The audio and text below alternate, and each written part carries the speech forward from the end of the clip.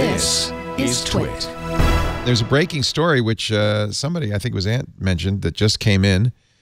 The Tau Knight, no, not the Tau Knight. You're the Tau Knight. The Knight First Amendment Institute at Columbia University sued. This is the weirdest thing I've ever heard of. Sued President Trump on behalf of 8 people who he had blocked on Twitter. The premise, which the premise is that the President of the United States shouldn't be able to block people, and the judge has just ruled that's correct. Judge Naomi Rice Buchwald of the U.S. District Court for the Southern District of New York said President Trump's Twitter account is a public forum, and blocking people who reply to his tweets with differing opinions constitutes viewpoint discrimination. That's a violation of the First Amendment. That is just bizarre that we've come to this point in the world where this is a heavy-duty issue. What's interesting is, and she wrote a 75-page opinion on this, he could have ignored the reply tweets. She says that's not unconstitutional, but you can, in other words, you can mute them, but you can't block them.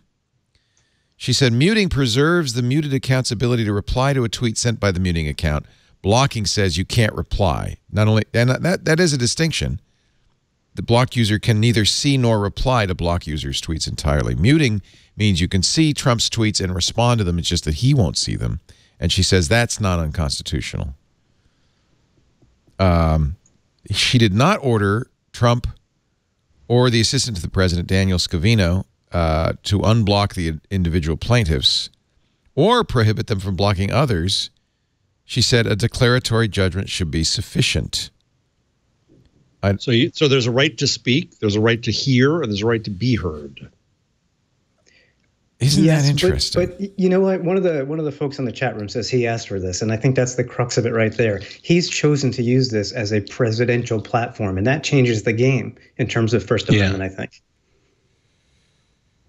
Yeah. That's what differentiates it from us doing it versus the POTUS. But he can block people from press conferences and has.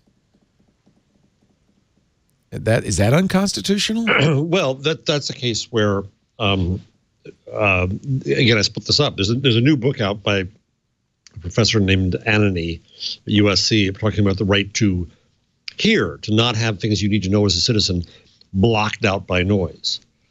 Then there's the right to be heard. And I don't think anybody would say that you have a right to be heard. Right. And you have a right to speak, but not be heard. Right. Right. And the internet is all built for speaking. Right. Not listening. Wow. Wow.